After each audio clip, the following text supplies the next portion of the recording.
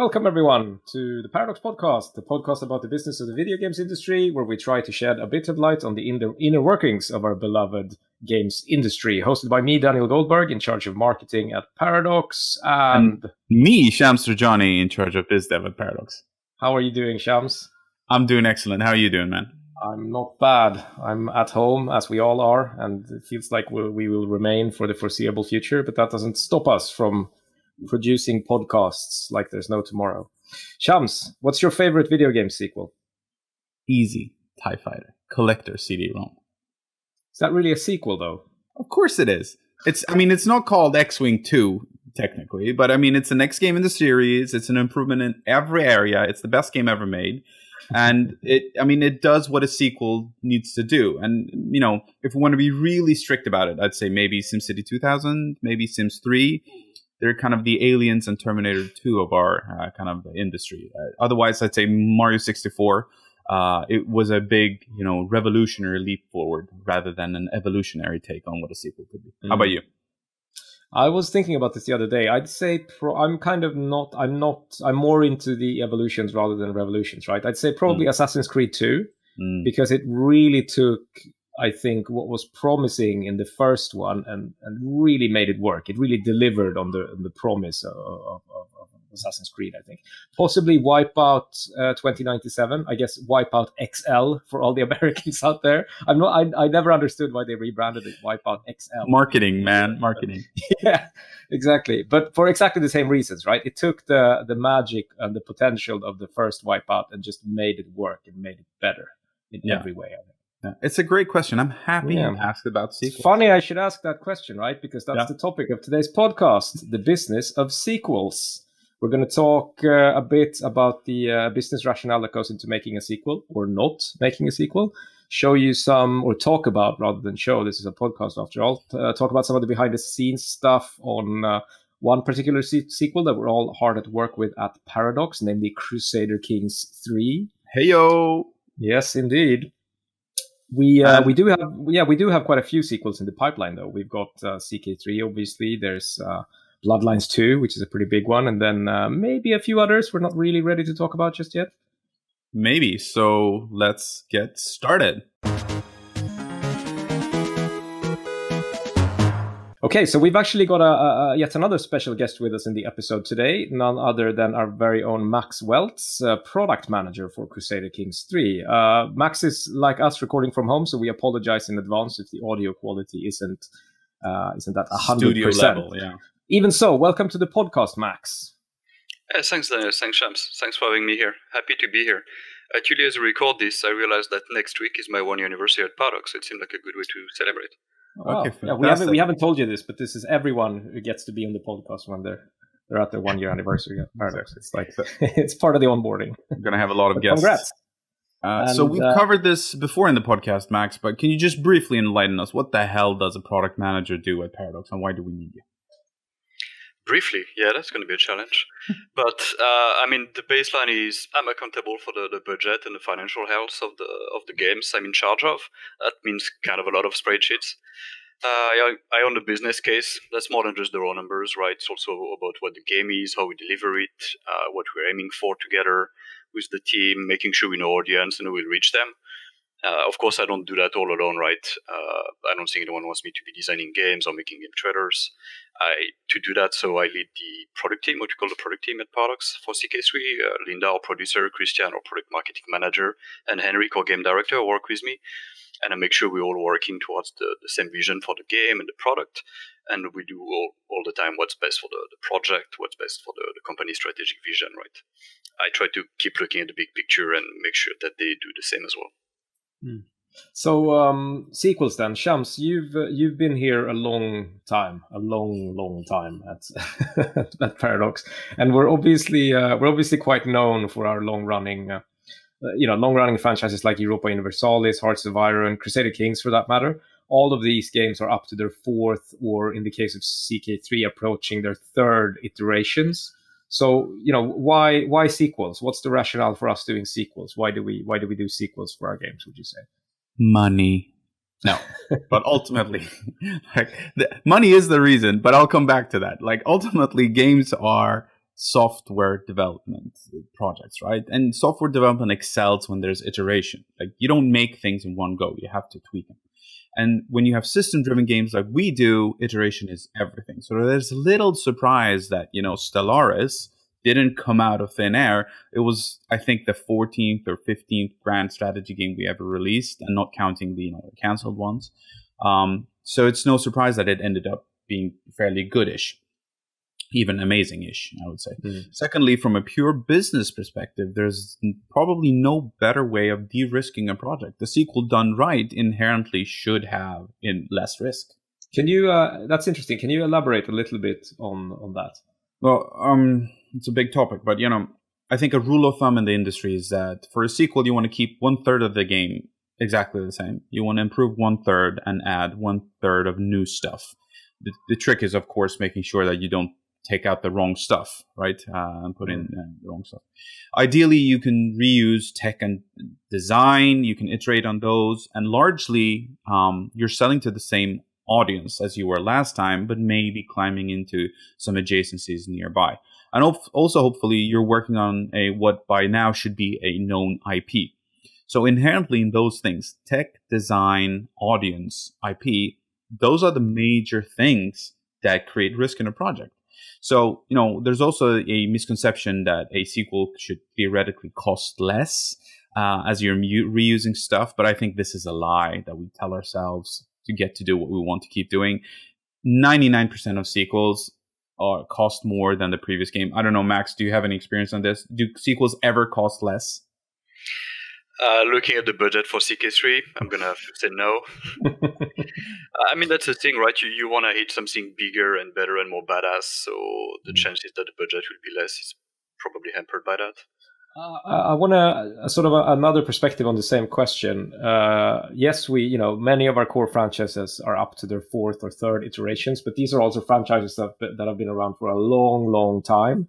Yeah. And anyone who follows Paradox knows that we're quite good at keeping our games alive for a very long time. There's been many, many expansions to Stellaris, to Cities, to Hearts of Iron and Crusader Kings, for that matter, without there necessarily being a sequel coming out. So maybe from that perspective, how do we then decide when the time is right for a sequel? Yeah, and I think that this is you touch upon something really salient here. And then again, Paradox is not the average gaming company. We ask the question, do we at all need sequels? Because as we know, that's not the way our games are kind of run.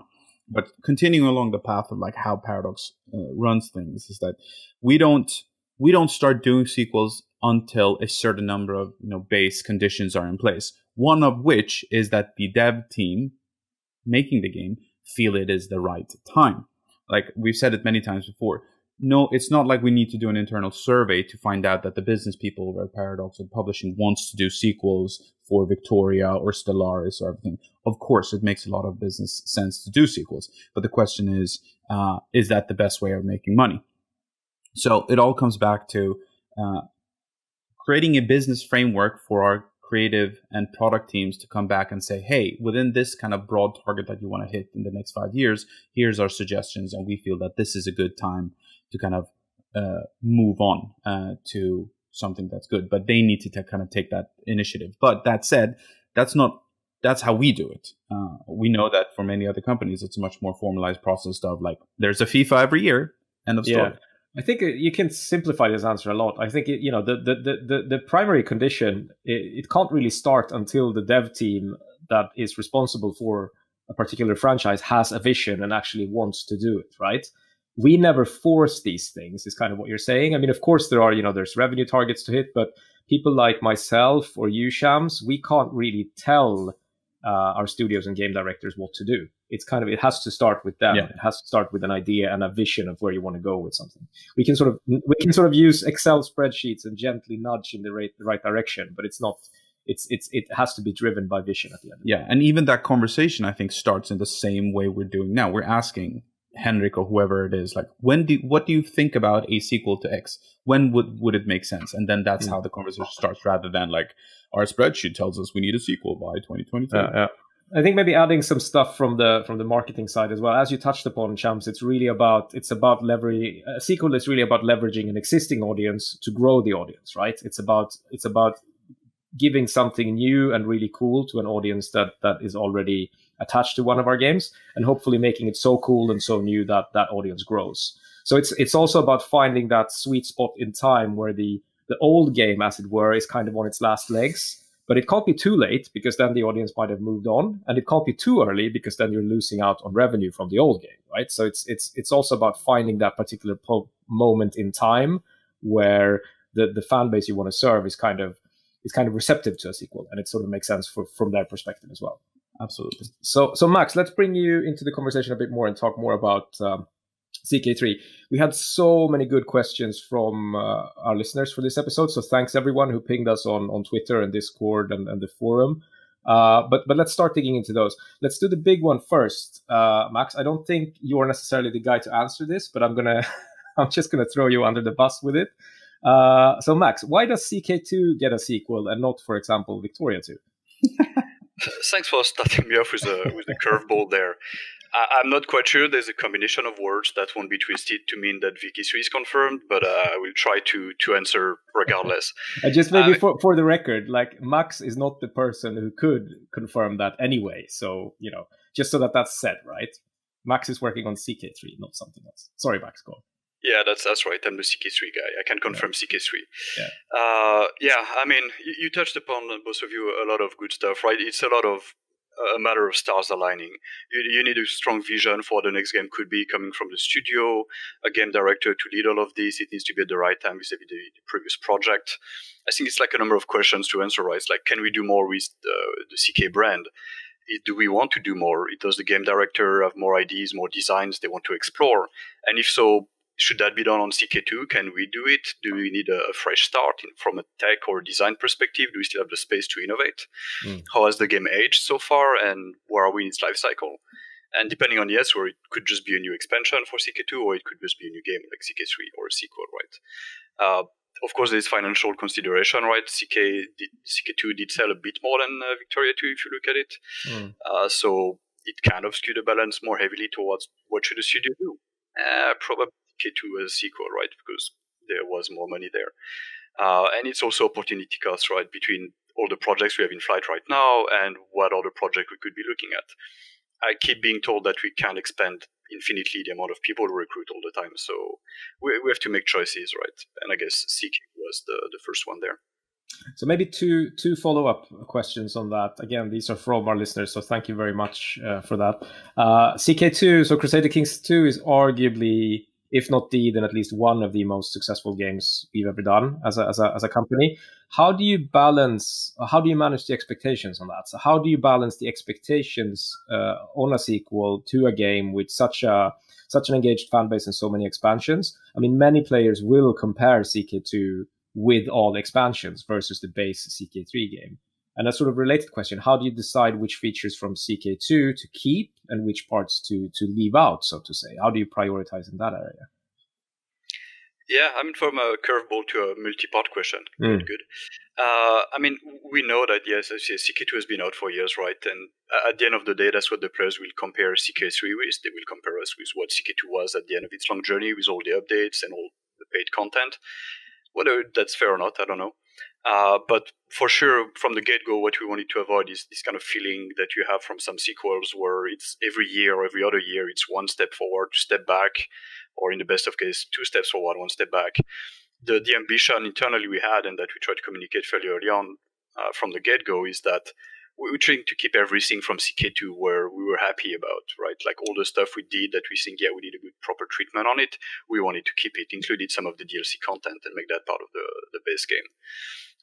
As it stands now, we are rather happy with where we are, both in the content and mechanics, in its variety and its quantity. We haven't stopped at that, of course. We have also improved quite a bit on some of those core mechanics that the players will see. Of course, that's not to say we'll have everything from CK2, right? There are some stuff that we had to cut, or cut not as much as cut as we just decided not to take on, right? Some stuff that we are not taking over into CK3 are things that we just simply were not happy about the way we did them the first time around. So we just like leave them be for a while, and we figure out how we do them properly in the context of CK3 later. Some of the stuff also that we just don't think the vast majority of players were enjoying, just by looking at the community sentiment, the Steam reviews, but also just at our own telemetry to see, okay, what features are interacting with or not. And then, of course, there are also some stuff we are happy with and we haven't done, but we kind of will want to do later, like, for instance, the inventory system. So here's another interesting question that ties into that.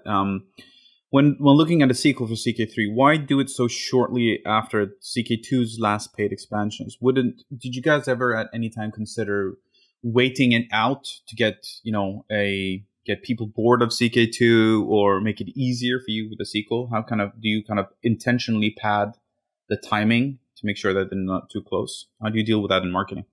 I think I can maybe answer that, and you can add if you want, Max, or tell me I'm wrong or whatever, right? But it's a difficult balance, right? But in some ways we kind of think of it in reverse. It's the same, I'd say, in many ways, same logic as when we discount our base games quite heavily. We always do that, or we almost always do that whenever expansions or new content are released. We discount our base games, and the reason for that is we want, whenever there's new content dropping, we want as many players as possible to be enjoying and to be active in the game. And I'd say the same thing is true for a sequel. When we release CK3, we want as many people as possible across the world to be enjoying, or at least to be invested in CK2, right?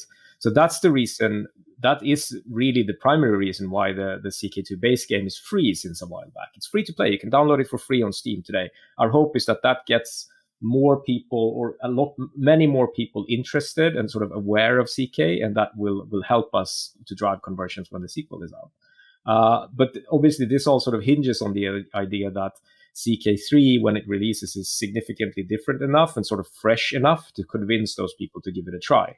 Also, on the topic of expansions, I'd say Holy Fury, which was the last expansion for CK2, it released 1.5 years ago. That's not really yesterday. That's still quite a while back. In Paradox terms, it's like yesterday. But so this actually brings up something interesting, because some of our peers in the industry don't follow this kind of handing over the baton kind of sense. If you look at Civilization, it takes like a good 1.5 years for them before they manage, for the newest game in the series, to have more players than the previous one. It takes like a full 1.5 years before they transition on.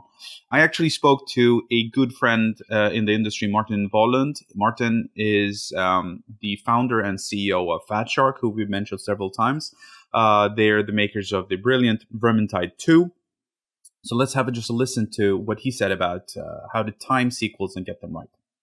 So, Martin, when you approach sequels, what are the chief concerns from a business perspective when you go about tackling a sequel? You've made a number in your days. Vermintide 2 is doing really well, and it's an improvement in all areas. So how did you go about kind of approaching a sequel, and how do you do it generally? First of all, I think, for us, it's like having a great game like a start is the business fundamental for us, because the play expectations, obviously, when you do a sequel is key, because you need to get sort of the old players on board and you need a new one, so you need to know all about it. The concerns would obviously be you cut the revenue from the previous games, because if there's a sequel, most people tend that, at least our games, they tend to go to the latest, greatest game, which is obviously sequel. If you did another game, you maybe could have 2 games in parallel, so you will see a revenue decrease in the prequel or the first game of the series, or like the ones before. So how do you plan that out? How do you decide that this is a good cutoff point for you to move on to a sequel and kind of sacrifice some of the ongoing revenue then? Yeah, it's a tough one. I think games take such a long time to make, and for us it takes 2 to 3 years, which means you need to make it way before you actually know that the old game is sort of approaching sunset. Our idea was always to sort of support Vermintide one longer than we did. We supported a couple of years after launch, up until launch actually. And I think it's crucial for us to sort of support the games, because it gives us sort of a positive thing going forward. Because for us, as for you guys, it's like the community is so important for you, because that's where you we don't spend them as much as marketing as the big companies. In that regard, it's more like trying to nurture the players we have, obviously. Another thing is pricing, obviously, but it also comes down to pricing. It comes to play perceptions. Like, you need to like make sure what you sort of give out to the players, sell to the players, is worth the money. And that could be like, if you set the bar for a first game, you can't go too far off, even though they like, at least what we have seen so far. But I don't know. We'll see. We stuck with $30 for both Vermintide 2 games, Vermintide 2 and Vermintide 1, obviously. But you considered maybe going higher for the second one? Yeah, we absolutely. I mean, the reaction we got from a lot of journalists and from the fans was like, why is it so cheap? Is there something wrong with the game? And so we were thinking about the perception of value, because $30 you put you in a certain category of games, while like 40, 50 could signal more quality as well. So yeah, it's a tough one. You know all about it. It's super hard to price a game, but we stuck with the same. Also because we wanted a lot of people to play the game, because we know that sort of like, more players play the game, it's kind of positive spiral as well. What if you could go back in time and change one single thing, one single business decision you made for Vermintide 2? What would that have been? Like, with hindsight, with everything you know? It's a good question. I think we should probably have had sort of worked up a bit more of like, content to release after launch. I think we just sort of like grinded it all the way into the end, and like, okay, we had plans, but sort of like, after a game launch, you get quite excited, or tired, I would say, so rather, because you're so focused on getting it right, and there's so much stuff going on.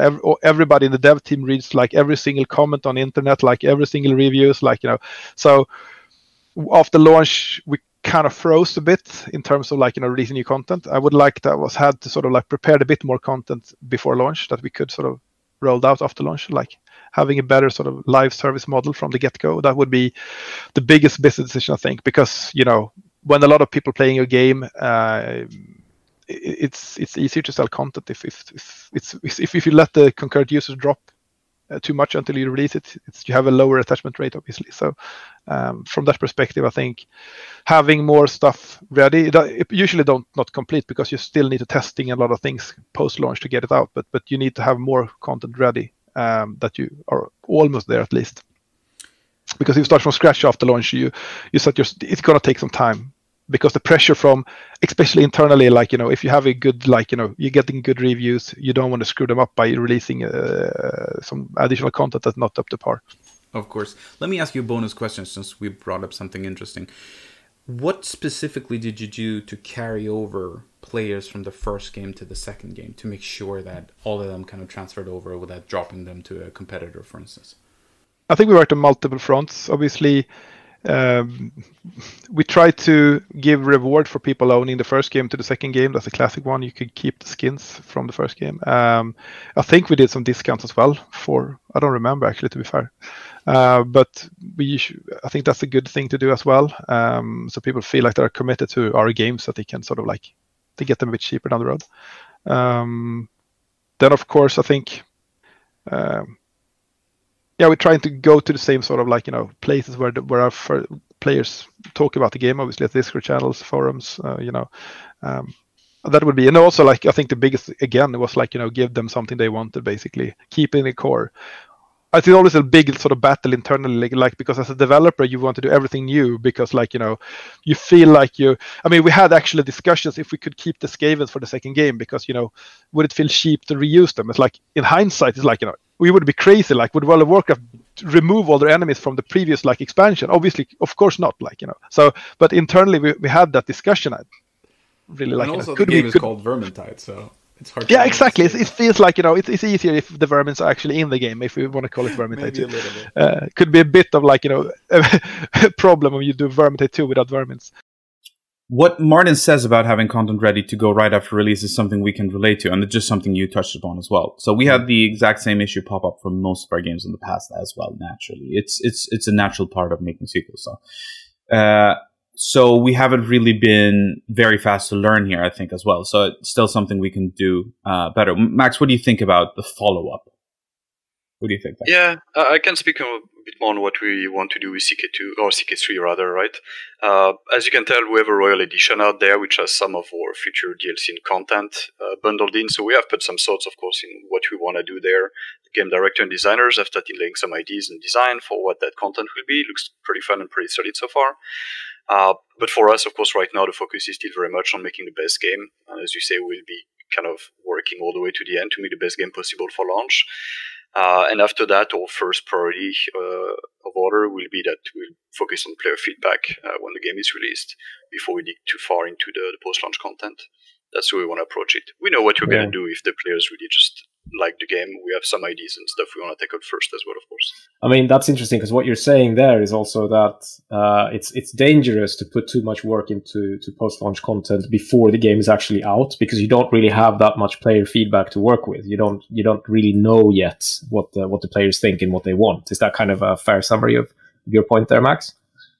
Yeah, I think so. I mean, I think there is, as you saw, especially with the type of content we're looking at for CK3, is going to be fairly large ones and fairly small ones.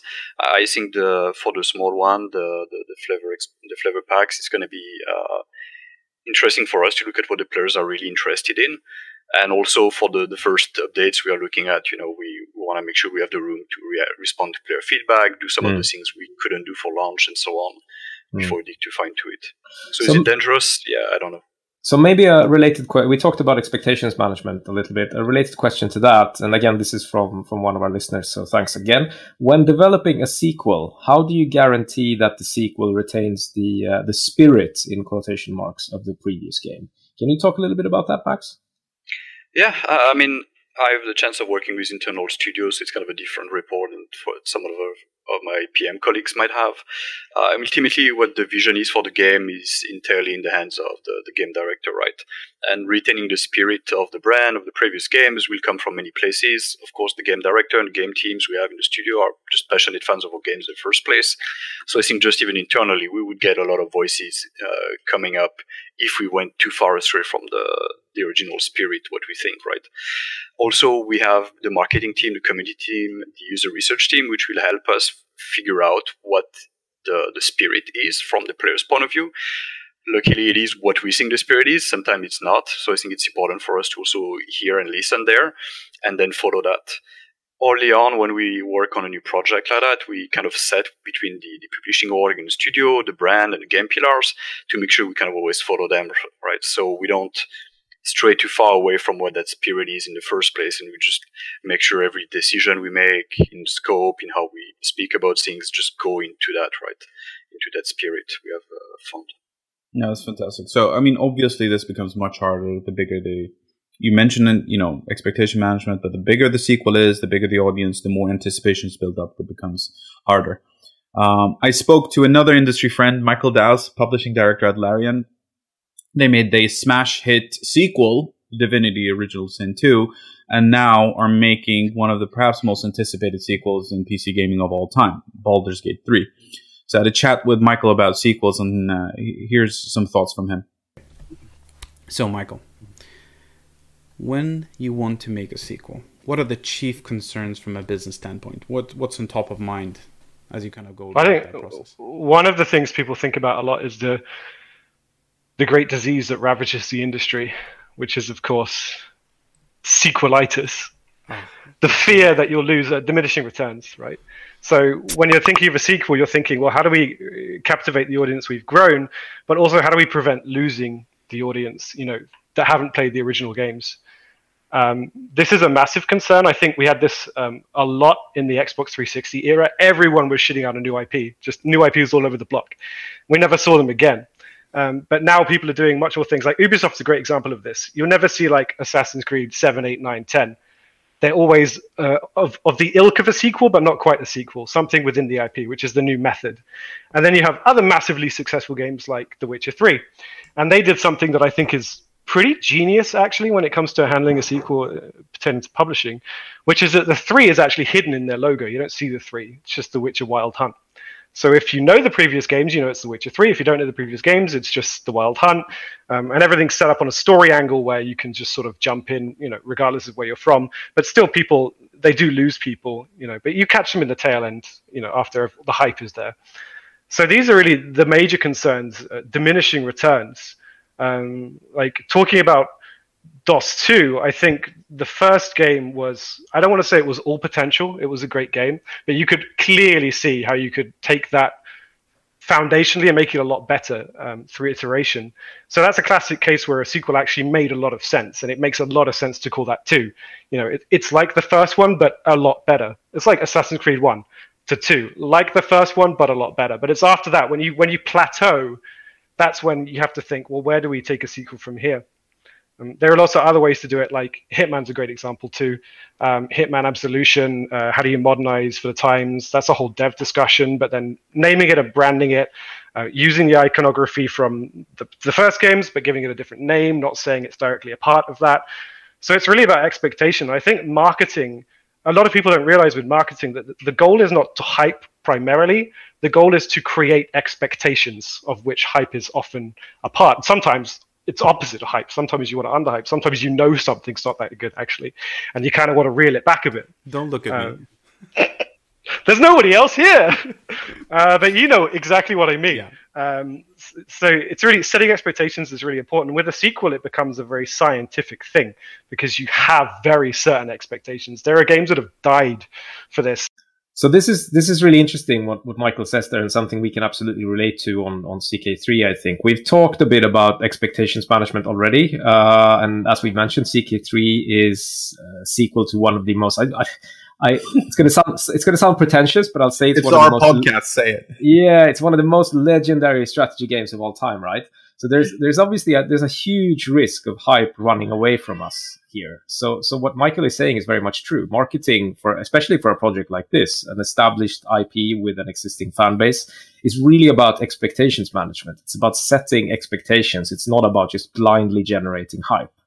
But in addition to that, on CK3, we also have an outspoken ambition to reach a wider audience with this game than we usually do with our grand strategy games. So let's talk a bit, because there's an interesting balance there, right? So let's talk a little bit about that.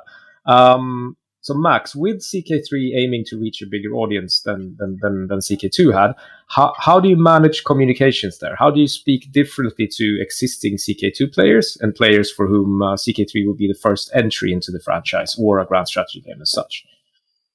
Yeah, that is a very good question, and that's definitely something we spent a lot of time thinking about and discussing together with the marketing team, right? We have a very strong core, hardcore fan audience that's there coming from CK2, from other grand strategy games, and then there is all those new players we want to take with us on the CK3 journey. And we know that the very first players that will, pay attention to CK3 when we reveal it will be the hardcore fans, because they know where to find us, they're looking forward to it. And we know also that's the most important players to capture, because without a solid core and a solid foundation, there's just not much to build upon a community and bring in those new players we want to have. So the easy decision was, like, the first half of our campaign was directed towards the core fans of CK, right? That's how we decided to choose our topics for the dev diaries. That's how we tune our communication into explaining exactly what the vision and the ambition is versus CK2, which would not make a lot of sense for a new player because they don't have a lot of feeling for what CK2 is. But for the hardcore fans, they know, so it's very important we just speak to them directly and openly about that. And of course, as we approach the launch, we will ramp up, with performance marketing. So those ads you will see for us on the web, with the work we do with the community team, press, influencers, to reach out to those new players, right? Another tool we have used, as you pointed out earlier, is CK2 going free for the base game, and the Monarch's Journey, which help us bring players into what CK2 is, so that when they catch up with the rest of the discussion, they will know what CK2 and CK in general is, and they can enjoy the rest of the campaign on CK3. Yeah, this is really a conversation about sort of marketing strategy and the positioning of the product. And as you say, Max, I think, so yes, we think CK3 has the potential to reach a wider audience than what a grand strategy game typically does. But we think we can do that by doing what CK2 did so well. Perhaps, you can talk about this at greater length, Max, but perhaps, modernizing it a bit, making it a bit easier to get into. But it's really not about messing with the core formula, right? It's not about finding a completely new audience for this game.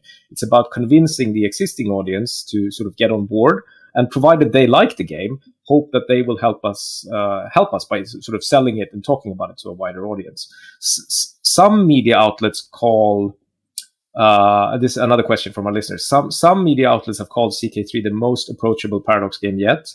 So how do you say we go about balancing the need to sort of retain that trademark Paradox depth and complexity versus making a game that is more approachable to new players? Yeah, that is an interesting question. It's also something that was very important for us and for the dev team, the game director, right? And I think the answer here is that we didn't balance anything, that this idea of trade-off, that's not really what we're aiming for.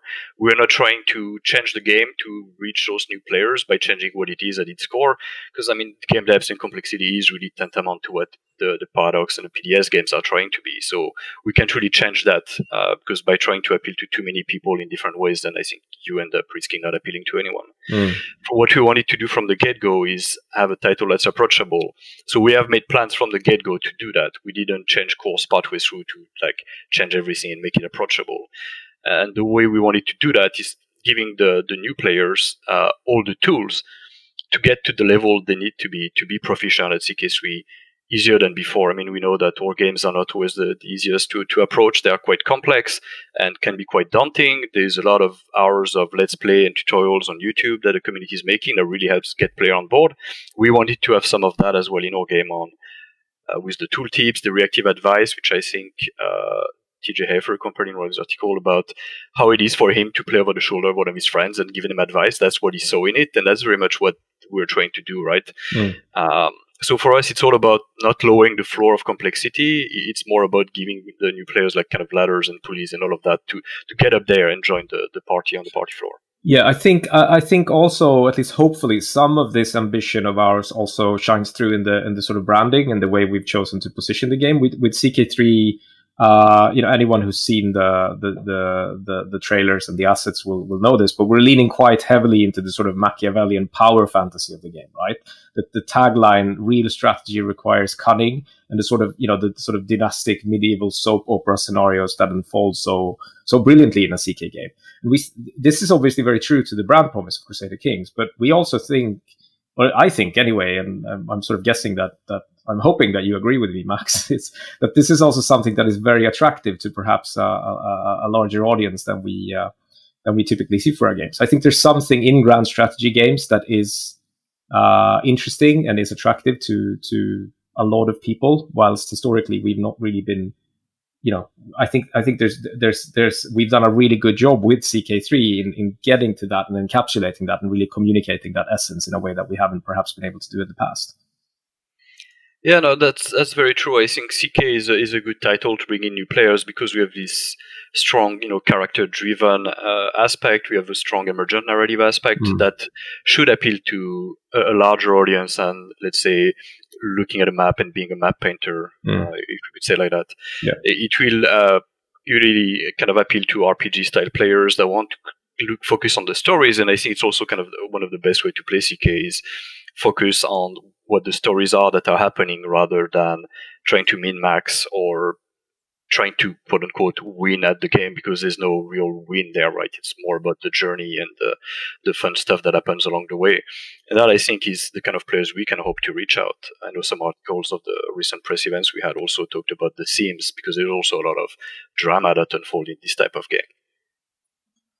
So another big thing, obviously, is that on the topic of reaching new audiences, Crusader Kings 3 will obviously be released on PC platforms, but it will also be released as part of the Xbox Game Pass for PC. The game isn't coming to Xbox One. There's been some confusion on this, at least not at this point in time. But the game will be releasing as part of Xbox Game Pass for PC. At the same time as it goes live on other storefronts. Max, what effect do you think this will have on the player base in terms of putting it front and center for new audiences, as it were? I mean, I think Game Pass is a great opportunity for new players to find about the game, right? Like, we will meet players and players will meet us that we would have never met otherwise. I know even for me as a player on Game Pass, I've stumbled upon games I would just have never picked up before because, well, there's just so many games out there. So I think it will be great and it will help us reach a newer audience. because we have to do our efforts, of course, in the game, right? We have to make it very accessible and very approachable, and that's very important, and that will really help us. But then we also have to make sure the players find it in the first place. That's what marketing does, and that's Game Pass. There is another tool for us in the toolbox. And it is also great for us. I mean, from a business perspective, since we have DLC and a long tail of content, those are also great players for us to engage with that long tail of content while we're on the Game Pass. We actually talked about this a couple of episodes back when we discussed subscription services and what they mean for us. And I think the sort of litmus test for services like Game Pass is really for us to know how they work with our DLC and expansion model. So, and CK3 will really be the first test of this. The big question that I'm really looking forward to having answered is, I mean, of course, Game Pass will help us reach a huge new audience of players, but will those players stick around? Will these be people that just sample the game for an hour and then move on to something else? Or will at least a portion of that player base stay with us and really sort of fall in love with CK3 and stay with that game for a long time, which is really the kind of behavior that we look for and the kind of players that we want for our games. So this will be enormously exciting. Yeah, not too surprisingly, this is exactly why we focus so much on making that the first time user experience as, you know, approachable as possible. Like, if we're going to have a lot of foot traffic and walk-in traffic to our store, I want to make sure that people kind of stay beyond the first hour. Yeah. So maybe to wrap up with a final question, you can't do anything these days without talking about COVID-19, right? So Max, the final question for you: has the development been affected by COVID-19? You'd say? Luckily, not too much. I mean, the company has taken a decision fairly early on, right, to have us all work from home, and after a week or so of just sending everybody their computer, office chairs, screens, fixing access to the source code repositories from home, and so on, work has pretty much continued unimpeded, I would say. We were kind of pretty well set up from the get-go to work remotely because we already use, you know, a lot of digital tools like Miro for digital whiteboarding, Slack and Hangouts just as part of our daily routines, Jira for bug tracking. So we didn't have to set up all of that when we started. Probably the timing was right, if we can say that, because we are entering a phase where we're just like all focusing on putting the last touch to the game. So it's probably the least inopportune time, I would say, to have this kind of big change coming up there. In general, I would say the company leadership and the producers who have the project, Linda and Camille, have been just great at communicating, trying to set up all of that and making it feel as normal as possible. We have digital fika, digital coffee breaks in the afternoons for the team, and trying to make sure everybody is keeping their mental health and keeping sane, right? That's fantastic. Okay, I think that's it. Max, thank you so much for coming to the show. CK3 is releasing September 1st. I'm already playing it, so are many in the office. I'm playing a multiplayer session with Fred Wester and Johan Anderson. We're scheming, killing, and screwing our way through the Iberian Peninsula. It's a lot of fun, and it's CK. So, thanks for listening. Please let us know what you think. Leave a comment where you listen. Hit like, subscribe. It's one of our KPIs. We need those. And as always, you can reach us on Twitter and ask us stuff and tell us we should make Victoria 3, because we know that you will all ask for that sequel sooner or later. Take care, stay safe, wash your hands, and play some games. Bye. Bye. Bye.